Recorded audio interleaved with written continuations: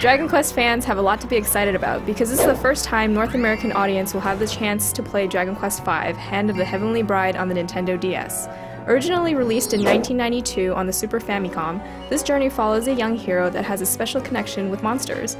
You get to watch as he grows into adulthood and befriend a variety of people and creatures. Square Enix already released Dragon Quest IV: Chapters of the Chosen last year, and this game follows in its footsteps by providing a fresh new look on this classic role-playing game. As the hero, you journey through different towns, meet interesting new people, and help out whenever you possibly can. Battles are turn-based, and you can have up to 4 members in your party.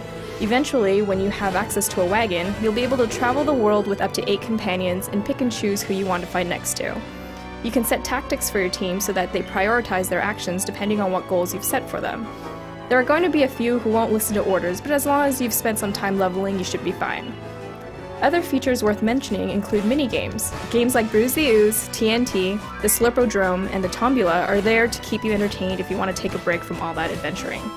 As you go through the game, you want to keep an eye out for knickknacks because you can collect and trade them with friends via wireless. If you've already played Chapters of the Chosen, you'll find that the visuals and controls are virtually the same. Using the L and R buttons, you can rotate the camera and peer around corners to find secret passageways, and you'll notice that the environments span across the DS's dual screens to give you a better idea of where you're heading.